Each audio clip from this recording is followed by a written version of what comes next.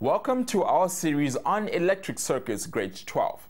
Today, we will start with resistors in parallel, and then we will do a problem with the circuit that contains this type of combination as well as internal cell resistance. The resistance of the conductor is the extent to which a conductor impedes the flow of charge. In a parallel network, the current is divided between the resistors. The highest amount of current will move through the smallest resistor, while the smallest amount of current will move through the biggest resistor. When the currents are added together, the total current will be the same as the current before the split.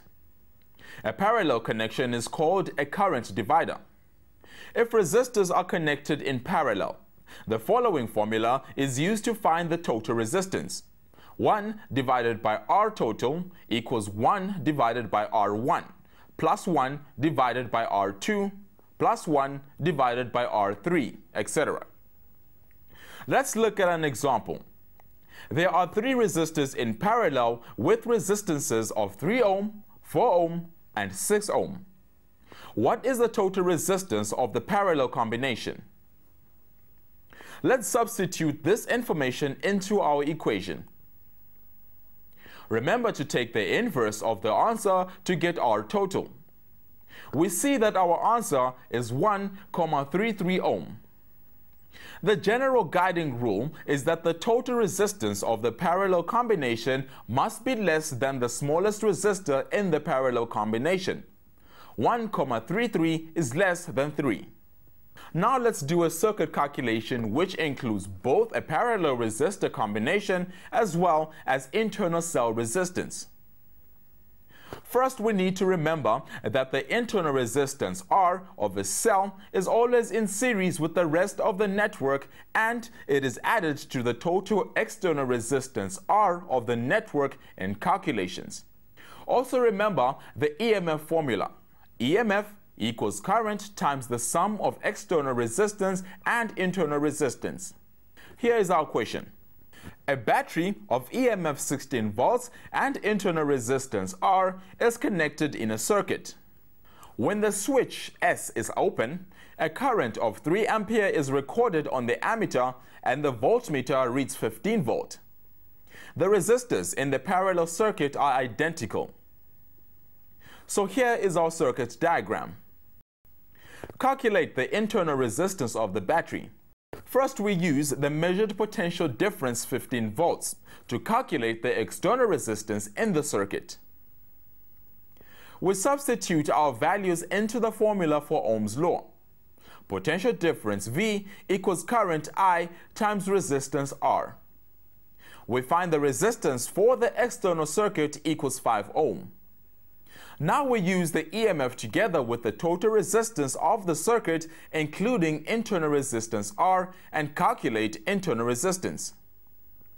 Let's substitute our values into our EMF formula, and we find the internal resistance R equals 0,33 ohm. Note that in the Ohm's law formula, the measured potential difference goes with the resistance of the external circuit.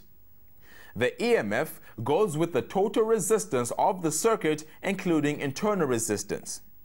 Now find the resistance of each of the identical resistors. We know that the resistance of the parallel circuit is 5 ohms. Since we have 2 resistors in parallel, we need to work backwards. So our total equals 5. So 1 over 5, which equals 1 over R1 plus 1 over R2. Since the resistors are identical, we can add R1 and R2. When we solve for R, we find it equals 10 ohm. So R1 and R2 equal 10 ohm each. Finally, calculate the reading on the ammeter when the switch S is closed. Now remember, with the switch closed, we have 3 identical resistors in parallel. So we first need to calculate the new external resistance. Substitute 10 ohm for each resistor into our formula for parallel resistors, and we find our new external R equals 3,33 ohm. Now let's use our EMF formula to calculate current. We find the new current is 4,37 amperes. Notice that this is higher than the previous current because we now have more resistors in parallel.